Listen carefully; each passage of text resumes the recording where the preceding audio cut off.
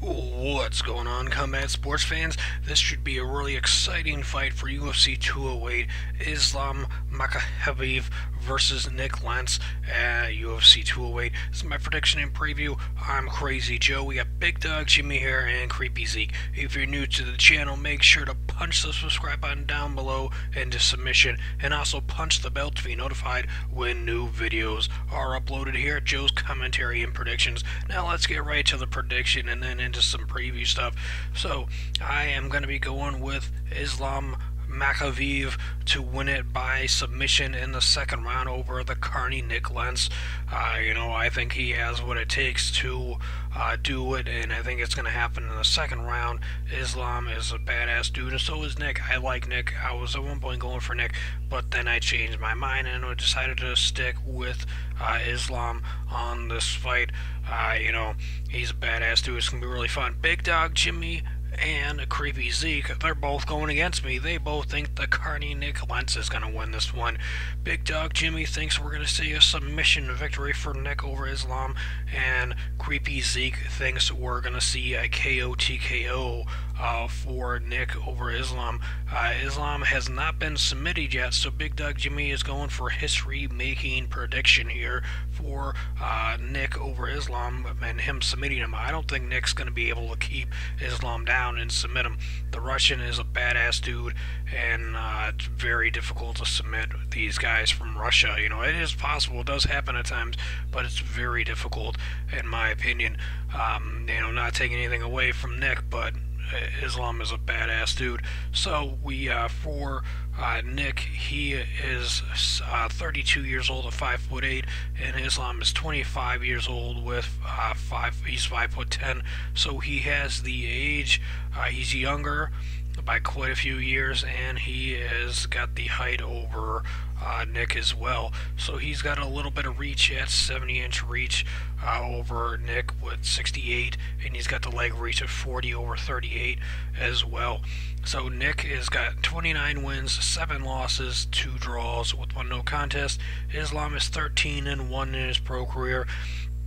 So Big Dog Jimmy and Creepy Zeke back there, they're thinking that Nik is going to pick up his 30th win at UFC 208. Make sure to let us know down in the comment section who you agree with. Do you agree with me with a submission victory for Islam? Do you agree with Big Dog Jimmy with the submission victory for Nik? Or do you agree with Creepy Zeke for a KO TKO victory for Nik over Islam on this fight?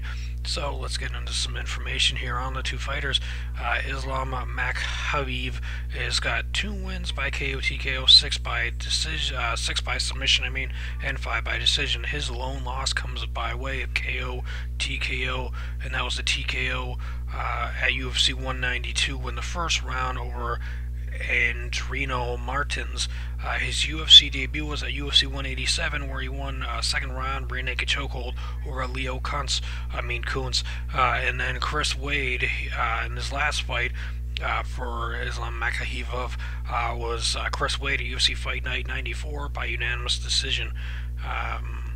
He's got a triangle choke, or armbar choke, an armbar, rear naked choke, triangle choke, and a couple of TKO KOs in his pro career. Now, for the carny Nik Lentz, he's got 7 wins by KO TKO, 10 submission wins, 10 decision wins, and he's got 2 losses by KO TKO, 2 by submission, 3 by decision. He's on a 2-fight winning streak right now that started at UFC and Fox 17 against Danny Castillo in a split decision. Then he at UFC 203, he won a second round TKO over Michael McBride. He lost to Charles Oliveira at UFC Fight Night 67 by guillotine choke in the third round. He beat Manny Gambarian by decision. He lost to Chad Mendes by unanimous decision. He's been in the UFC for a long ass time, as we all know. He has debuted at UFC 103 at 2009 with a decision win, and then he had several decision wins, and he got the guillotine choke at UFC Fight Night 24.